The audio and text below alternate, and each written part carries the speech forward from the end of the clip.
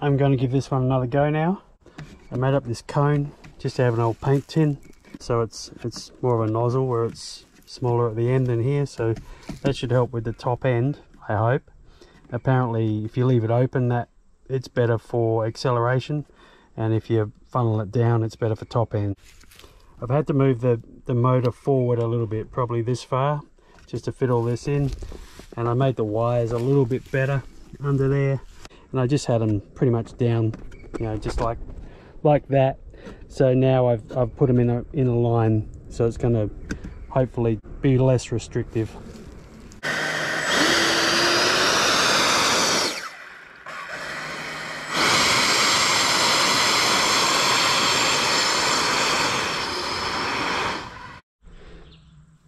Alright, just going to give it one more go before I give up. I've moved the batteries back this much, so let's see what that does.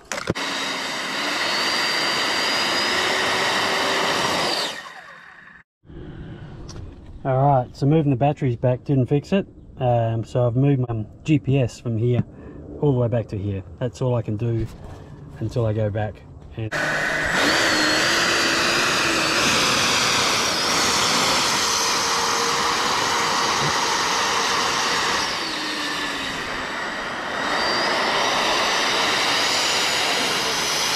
closer, but it's not happening.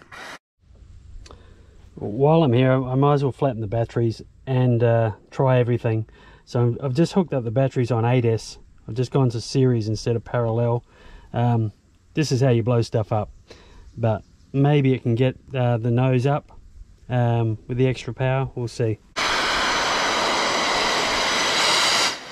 Yeah, it can't handle the amp draw, which is fair enough.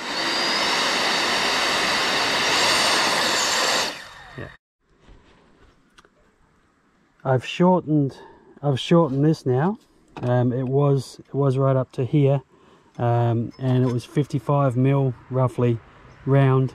So now it's 70. So we're starting from 90 to 70. That's a bit better.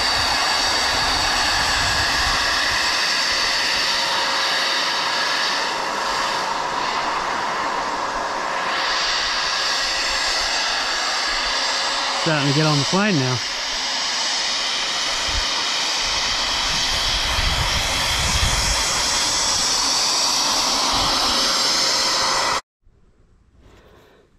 Alright, getting into some crazy shit now.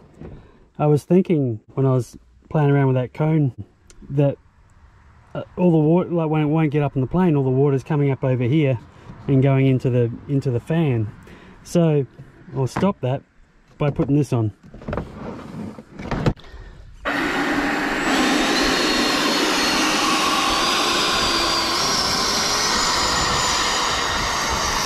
Whoops. I think the weight might be pushing that damn thing down now. Yeah,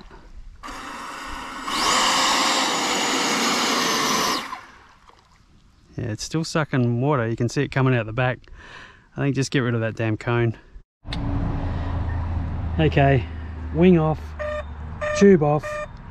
Only difference now from when it did 40 k's an hour is this.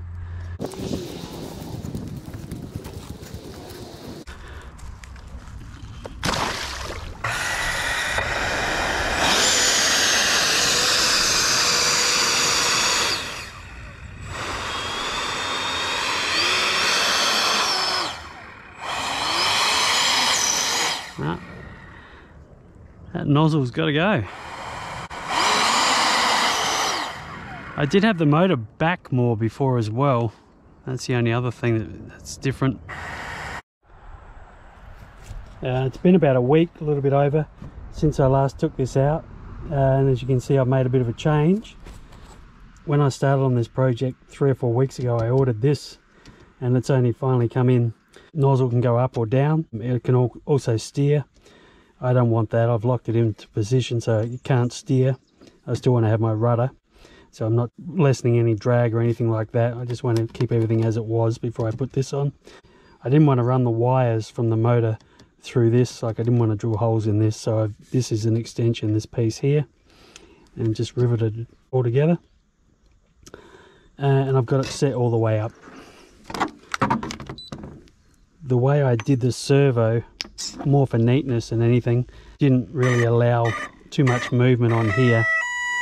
So I've got a little bit, just, I've only got that much. But if it works out, I can redo the servo and actually make it so I can move a lot. But I'll just keep it on the maximum height, see if that fixes it.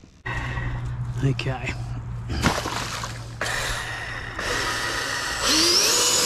Oh yeah, that's it.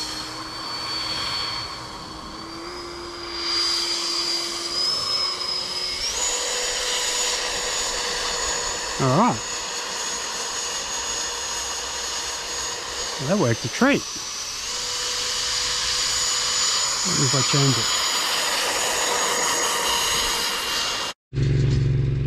it? Just going to give this one last run before I pull it apart and put a prop on it. I'll give it a go on 6S. Maybe I'll blow it up. Lift that up. I've got two 6S packs in there in parallel, so it's heavy as hell. Just do that to protect the batteries. These things draw a lot of amps.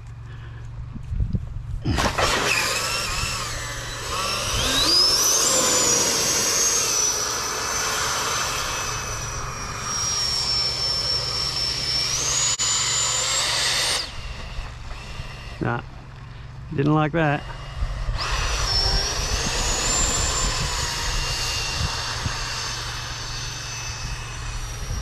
If I could be bothered, I'd pull the timing down in the speed controller.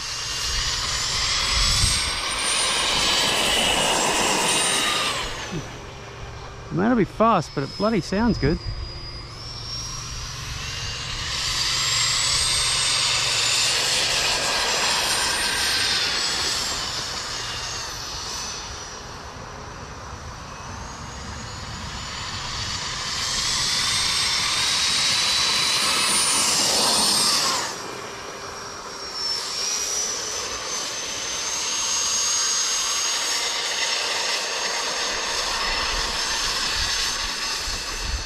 I just don't want to pull it flat out, or sort of happen, the same thing will happen what happened the first time.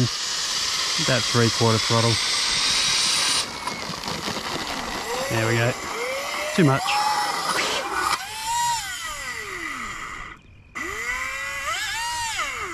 That can't be good. Or it could be the blades slipping on the shaft, maybe something like the grub screw snapped. No, doesn't matter.